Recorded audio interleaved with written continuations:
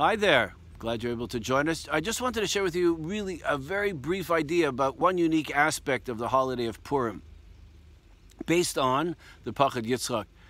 He brings down, they say, there's a chazal, our sages say that when Mashiach comes, all of the major festivals will stop to be observed except for one, which is Purim, which is kind of unique because you would think that Purim, which is a relatively minor holiday, why would that continue forever?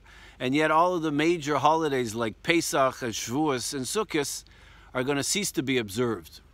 So to understand this puzzling teaching, the Rav Yitzchak brings a mashal, a parable about two people who are given the task of having to identify their friend at night in the dark. One of them had a flashlight, the other one didn't. So for the one with a flashlight, it was easy enough to shine his light, see the face, and identify his friend. Whereas the one who didn't have a flashlight, he had to use his active listening to hear, to use talents that he didn't have prior in order to be able to identify his friend through listening to the conversation or to hear his footsteps. So in the morning, when the light came, according to this parable, just finishing it off, when the light of day comes, so obviously the one with the flashlight is not needed anymore. And the one who was able to identify the friend through active listening, that talent that he developed, it remains with him. Keep that idea in mind for just a minute. I just want to share one other aspect, and then we'll pull the two things together. In the Jewish calendar, when it needs to be a leap year, so we add an extra month in the month of Adar, which is the month of Purim. So we make two Adars. So the question then becomes, when there's two Adars, when do you make Purim? In the first Adar or the second? So normally you would think it should be in the first month of Adar because we have a halacha, we have this idea that anytime you have a mitzvah, commandment, you're supposed to do it as soon as possible, not to wait. And yet by Purim there's this unique aspect that we do put it off and we wait till the second month. The question is, why is that the case?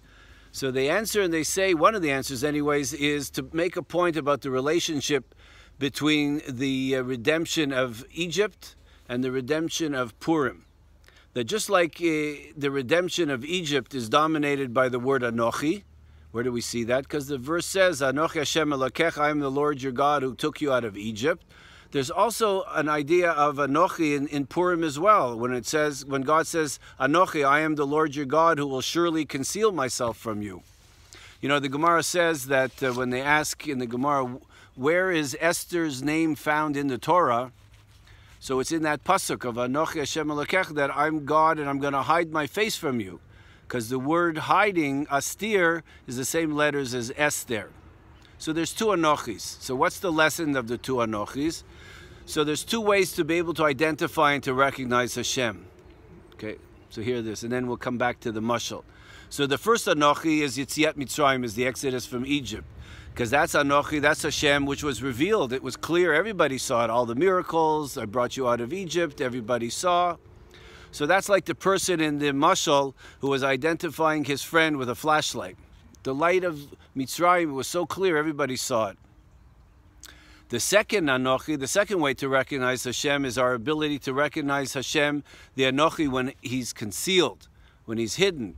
To see Hashem in the world even when it's not so evident. Just like the special talent of that person at night who was able to train his ears. So we can conclude and say that when the night of exile is very bright and the light of Mashiach is there, it's so glaring and so clear, so we don't need the light of the holidays. And that's why the Chazal say that the holidays will stop to be being observed. But the exception is Purim. And the unique aspect of Purim is that the special talent that we developed, what was the talent? That we were able to recognize Hashem as he's concealed within history. That's Purim. When we're able to see, just like in the Megillah itself, God is not revealed in the Megillah. His name isn't even mentioned. It just looks like a series of, quote, natural events. So when we can develop this talent to be able to recognize Hashem concealed in history, then that remembrance of knowing Hashem will never be forgotten. They say that there's two lights. There's the God is my light, and there's also, though I sit in darkness, God is my light. So there's one, the light of God, which is like Pesach, revealed, and there's Purim, the aspect of Purim, which is Hashem, which is concealed. But that's the uniqueness of Purim, is it brings the light which breaks through the darkness. So I wish each and every one of you should have a special holy day of Purim with lots of light and a Purim Sameach. Thank you.